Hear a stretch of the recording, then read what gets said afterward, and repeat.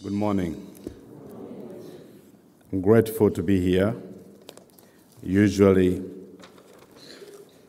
I'm the one doing the listening and less talking. But these days, I've been doing a lot of talking and listening. To back this up a little bit, there is something that is tangible that I want to share with you. Something that is very special. When I was asked if I would be able to come and share my story, my journey, I was in Uganda. In fact, I had just left the farm. I had just been picking coffee. But in that week, there was a word. That's where Holy Spirit works. So I went to a Baptist church in my local town where I used to be. And during that time, the word was on Joseph and Joseph's story. On a Wednesday Bible study and on a Sunday, you'll be super amazed. At that Sunday, we checked out this verse, which is in James 1:2-4. But also in the same service, and that's where, for me, I feel that God is amazing and the Holy Spirit works so mysteriously. We read in Romans 8:28. And that, when I was talking to Pastor Paul, it was almost like I wanted to grab and say, what you guys are working through is exactly something that I've just studied, but I hadn't seen. I had not heard what the series that you were going through, and when I got the series, I was like, I don't think there is a lot of preparation I need to do. I'll just pray to seek guidance. And that's what I did. Because the Lord had spoken miles away to be considered that there is something of value probably I could come and share. Just like Joseph's story, there is a lot of parallels that I have seen in my own life. Pastor Tim just alluded to part of that kind of childhood a little bit. I was born in a small village in Uganda, on the side of the road. As the civil war of 1980s was ravaging through, my mother fell into early labor. This is 10 miles away from the nearest hospital. So she walked. So is my dad. They walked and walked until they couldn't walk. And also, her pain was so grave. So she decided to rest on the side, and my dad continued to see if he can find someone to help. No one was found at that time, middle of the night. I want you to close your eyes and imagine how dark in this part of Africa at that time, no electricity, nothing, in the middle of the night, walking this. If you're not eaten by a leopard, you're most likely to scare yourself to death. But she had to, because she was in pain. And this guy standing in front of you was saying, I want to come out. I want to go and face this world. Was it my choice? No, but she was, because of the labor, the war, the gun sounds, she was forced, or I was forced to come out earlier than planned. By the time my dad came, found my mother already. I'm already halfway. In that moment, when my dad shared that story, and many other elders, as I've grown and went really to seek my identity, I realized that I shouldn't have been around if it wasn't God. If I didn't die because of a war, I was meant to die because of the diseases that I had, so many of them, because as a premature baby in Uganda's 1980s, the chances of me surviving were very small. I don't know all of you guys here, but in my life, until age of 5, I might have gotten more than 100 needles for injections for all sorts of illnesses. To this day, I don't like doctors. I had a very traumatic experience. But you see, this is where my life turns into a nightmare. At the age of 8, my dad dies. And his death didn't just kill him, but killed us too, emotionally. And so that is a very huge, important aspect, you know. And there is a beautiful picture behind there that just brings back a little there where you are, what you see there. I stand there, I go there every year when I go to Uganda. That's the anthill. That's the hospital. My kids were all born in King's College, and I always, think about them, and I think about myself. That's where I'm standing is the anthill. But the death of my father done something that probably, as an 8-year-old, would never want to experience trauma. But it killed my mom. She did not speak for a whole year. And because of that, I had to start life a bit earlier than you would want. But it was hard. At the same time, it was good. Good because I was able to support my mother.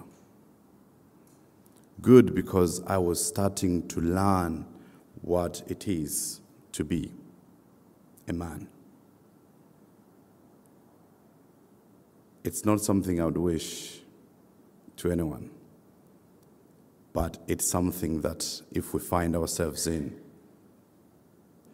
with God's guidance, we should grab them and ask God.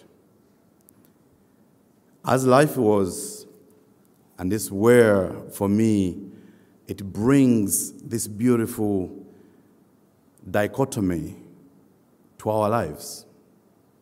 Because you ask yourself, why does going through that traumatic experience makes you excited about life? It did for me until when I was 12, 13, the good Lord called my mother. That was the start of my school of adversity. We all go through this school. And when you are an immediate in that school, in the classrooms, you don't realize what you're learning. It's God's preparation somewhat, I believe. You see, the most traumatic moment of my life happened just after the death of my mother. A week later, I was put in a room with 10 adults. And here we are. They were supposed to decide the fate of my life. Any of you who are social workers here in this country or lawyers in this country, you know when they are deciding where a child, who should take custody, who should take the child, and that kind of thing. This was a family court, but belonging to my mother's side. In that room, something happened that all of you should listen to. And I'm going to ask a question. And if you can help me answer that question. Out of the 10 people, when this announcer or the chair of that meeting said, who here wants to take this young man and look after him until he's of age? How many of those people do you think put their hands up? I'll choose 1 or 2 people to answer. Oh, none. Okay, anyone? All. Wesley, you'll be cheating. You're right. None. No one put their hand up. This is something that allowed me to scan the room. As young as I was, I looked through to understand what it means betrayal, but also to understand what it means to be rejected. So anytime in my adult life I've found rejection, I've encountered rejection, of course hundreds of times, but that rejection, especially the rejection from your own kind, the rejection from your own, I digress and sympathize with the young man, Joseph. You see, there are 2 things that situation could go, 2 ways. And it did for my sister. Although she wasn't in the room, when I told her what happened in the room, she never stepped a foot in any of those family members who did not show up, put up the hand. And over the years, I've encouraged her to go and talk to them. Because of the choices we make as we encounter rejections and this kind of betrayal, it can take you into situations you don't want to, especially for us as believers. But to understand this a little bit, I'll skip back to the words of my mother just before she dies. She says, "Son, I'm really sorry. I'm so sorry." Of course, I didn't know she was saying sorry because she's going to die. But she alluded to that. She said, "I'm sorry that I'm going to leave you in this world where you have no one to help you. But I know that God will help you." Off I went, and I cooked the food that I was meant to cook. We were cooking outside on an open fire. An hour later, to get fetching firewood and preparing and come into the room, she was gone. So while I was in this room with these 10 people, adults, everyone thought I was seeing them. Everyone thought I was looking at them. I wasn't. I was seeing my mother and hearing her words. "No one will help you in this place I'm leaving you in, but God will." Guys, I tear a little, not because of the pure sadness, but because of the foresight and the Holy Spirit that befell my mother before she died, to be able to give me such an insight. No one has ever preached to me to be saved. I got saved because God was looking for me. And because of his mercies, because of his teachings, because of the things that he was showing me along the way, by the time I was 15, I was an adult. In all ways of you can think as an adult now. The way you think about what I'm going to do, it was as that. This is the school of adversity.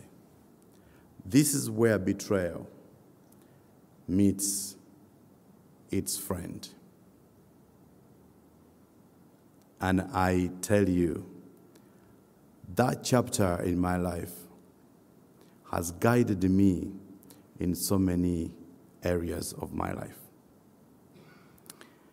In decisions I make, in the rooms I walk, as I'll share as we go, there are rooms that have come in, and you stand there and just say, God, you are amazing. But there's a chapter that is so beautiful, and that's really the journey that the Lord allowed me to do. And this is where I think you should never only look at the good times. So as I leave these villages, and I decided that I have to leave this village, I was given an opportunity to go and live with one of the elderly relatives of my mother. He was 83 years old. I had gone there to look after him. Just as I had looked after my own mother, I had become an expert of some sort of how to look after people in that way. It was hard, but he spoke to me. He was an unbeliever believer. That's contradictory, but it makes sense if I tell you. He is a guy who really didn't believe in the presence of God as we speak of him, but he believed in his powers. And he used to use these words. Sande is my surname, and traditionally we'll call you by your surname. Sande, don't you worry. God has got you. He's got you. God has got you.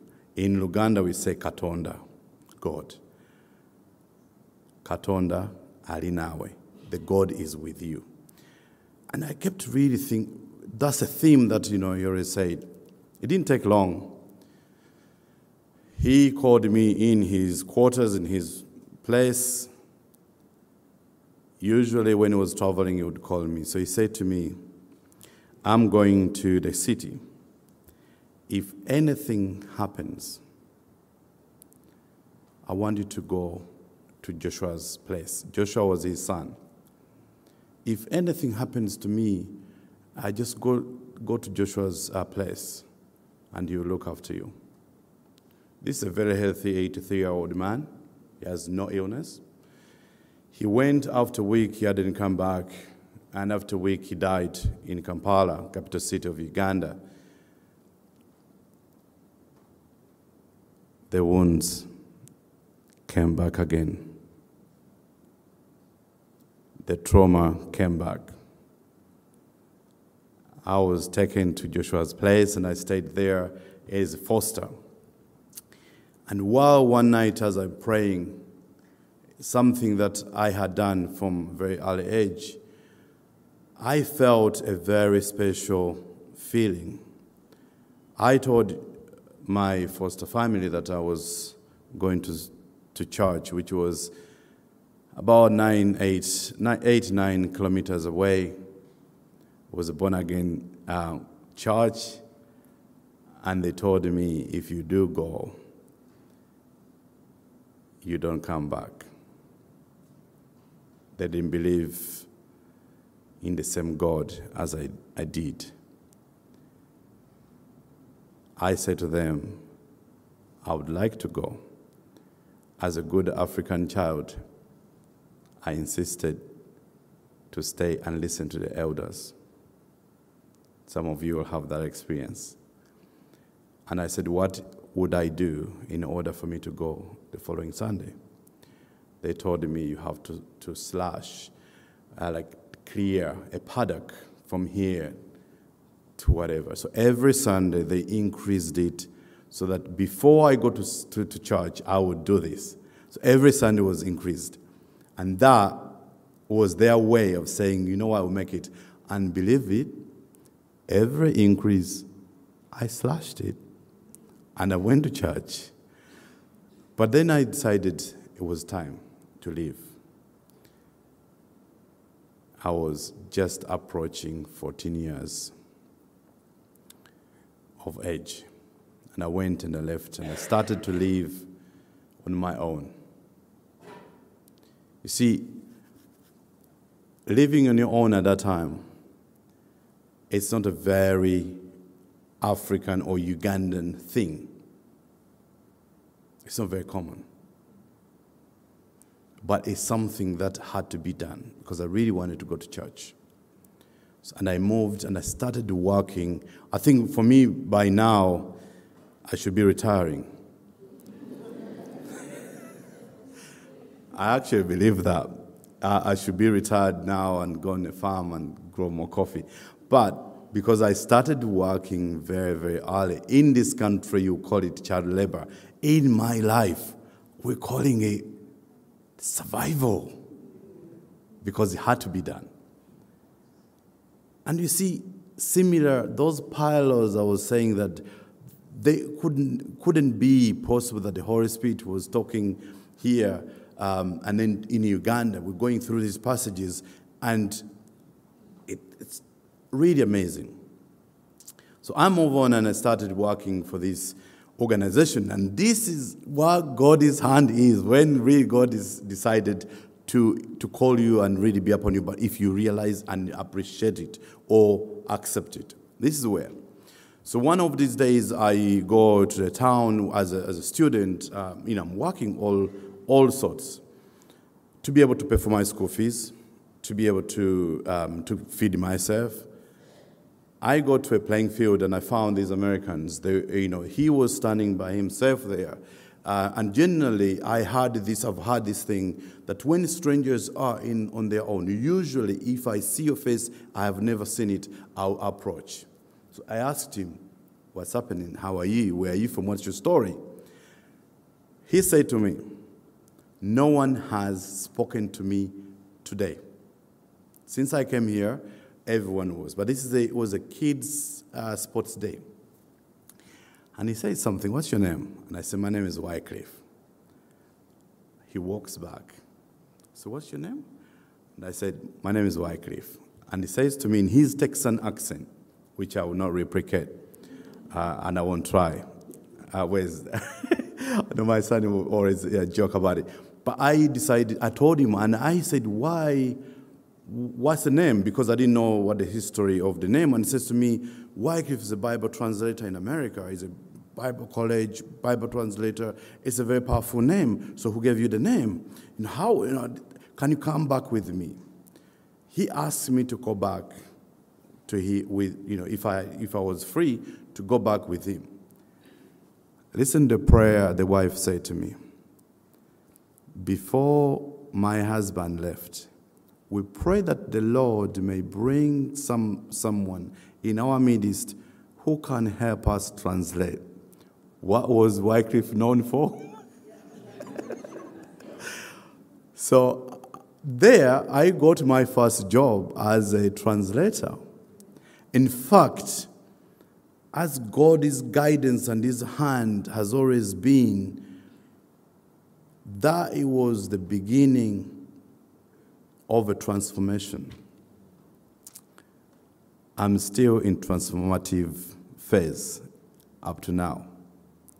Many other things from that moment happened. And that also where, I met these, amazing kids that, they were in town by themselves on a volunteer trip. And, someone was charging, I overheard someone is charging them what I thought was, a bit too much. So I approached them and, I didn't speak to them. I spoke to the trader, the seller, and I said, what's the price? And he told me the price. And I said, if you don't charge them the same price, I'm going to take them away to another person so they can sell them. I felt these were English volunteer kids.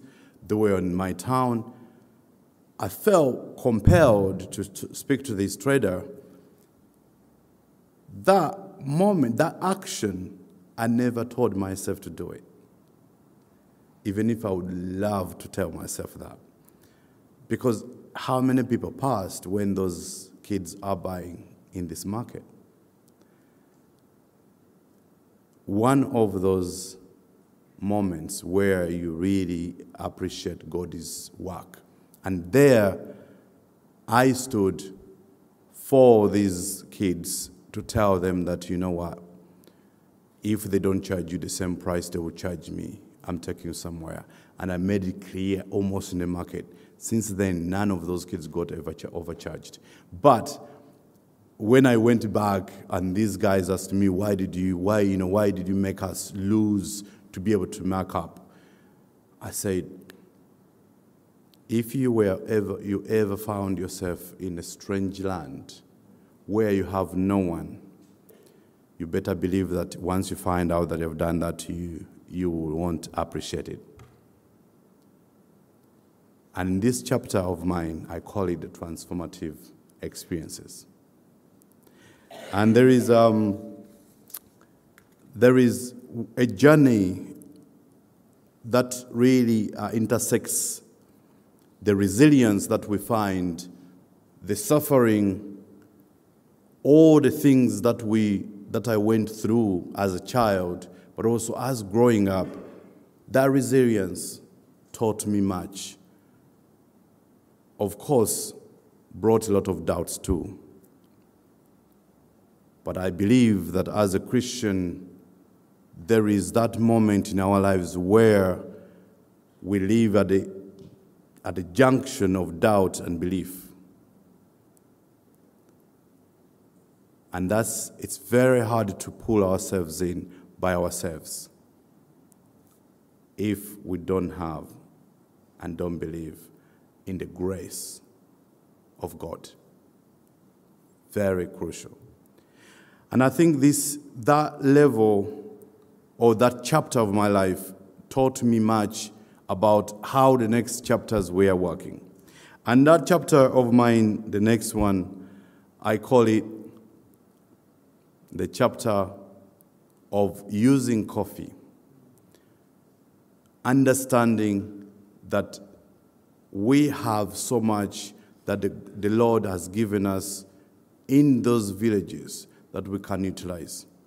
But also that chapter allowed me to sympathize and understand how we can use tourism, on the other hand, to create impact.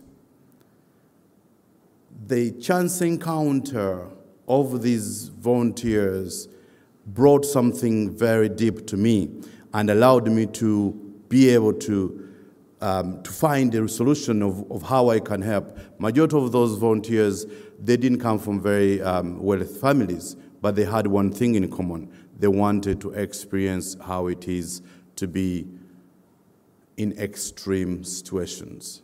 And the learnings from those, majority of them are Christians. But some of them could not afford to go on a safari. That hurt me. I made it a mission of my own to make sure that everyone should have an experience of an African safari without spending a fortune. And that was one of the beginnings of me starting the seed that once I go, once I grow, and I reach to this level, I want to do that. And that's one of the seeds that brought me to start Sande, which is a safari business. But this is an experience That is a chapter. I call that chapter the triumph and the transformation. But also that chapter is very important. Very important because you remember the words of my mother that I'll leave you in this world, but God will look after you. She was sorry, not for because she was dying. She's sad. She was sad because she thought she was going to leave me in this world that is full of people who will betray you. And she was right. But also she said something that really brings us to this point where the picture, the photo that you're seeing. She said to me, when I told her I want to be a lawyer, as my wife puts it, I thought I was marrying a lawyer, but I'm marrying a farmer now. That's how life transforms and how it moves. But it's something that she said that was so transformative. I said to her, I want to be a lawyer, to her word, to protect my soul, she says. Do not put your hopes high, because that will never happen. I'm a man of belief. Even in a moment where I have no shillings in my pocket, there is something that tells me that it's possible. And I say to her, Ma'am, I know no one in this village has ever done that, but I'm going to do it. I want you to imagine for a moment, we're talking about someone who's cooking outside, who has no shoes, someone who has only one short trousers, and one short, one for being able to go to school, another one to stay with. A person who is there, who has more chances to be hopeless. And I said to my mom, I will do it. Just like any good mother. You love your mothers, don't you? Just like any good mother, she turns out, as I'm walking away, she says to me, but if you ever do it, do not forget these villages. That word, do not forget these villages, was the start of my call to purpose. I'll read this. I think it will be helpful. Romans 8:28, just when you get time. And we know that in all things God works for good of those who love him, who have been called according to his purpose. I didn't know this was the series that you're running here at King's Church. Like Joseph, we can trust God is working all things together for ultimate good, even in the midst of adversity. Even especially believe God more in those moments when things are going well, and in those moments when things are not going well. Because when a moment we start thinking that we are in charge, we have taken over, it's a very dangerous place to be. So I started Blue Truck Coffee, one of the first black-owned, smallholder African farmer brand in this country. The journey has been long, arduous, very interesting. But at the core are those words. Do not forget the village. You see, with purpose, you need you to believe the calling, to answer the calling, but you need people who can believe in you to come on those mission. And for whoever is here and is not married yet, I will tell you this. To do and fulfill the purpose for which you have been called, you need the right ingredient when you're choosing a partner, a wife or husband. Because for me, part of the reasons we're able to do what we're doing is because my wife has been there, accepting that there is a calling on this man. And his purpose is to use businesses and use what he knows and his experiences, what he's gone through, to transform, to do a little bit for his kingdom. You see, we cannot all be preachers, but we can all be serving God's kingdom in everything we are doing. My wife works for a care company, working for Croydon Council. And one of these things that she always tells me, I don't go to work because I cannot look into my service users or my clients' faces and I just feel like this is work. This is something I do because I care for them. When you ask her, why didn't you leave? I couldn't, because this is what I am for them. See, that is service, and that is a calling, that's a purpose. All each of us have been called differently to do different tasks. And I think before I conclude, there are some verses that I want you to look at, which is James 1:2-4. And when he says that, consider it pure joy to go through these things, I'm paraphrasing this, but you can have a look at it and read it properly. So, which is James 1:2-4. Consider it pure joy as you're going through all these adversities, as you're going through all these things. In a moment, one of you here may be going through unimaginable suffering or thoughts. As we cross over on the other side, God is using us especially more in these moments where we almost putting all our hope in Him. And that is something that I have learned. I'm still learning, surrendering myself to God. I don't think I'll ever fully learn, because I'm learning every day. And because of that, I always start my day, in everything I do, I started with understanding. And I think even you, I want you to start your day with this. I'm not worthy for His love. I'm not worthy to do what I do today. But because of Him who has and knows me more, because of His grace, I'm now okay with who I am. We are all not worthy at all, but because of His grace, we are. And with that, I would like to thank you, and thank you so much. And I will always remember these moments, very much so. And I'll leave you with that photo of me almost in my way of saying, God, we are on the journey together. And this is where we are now.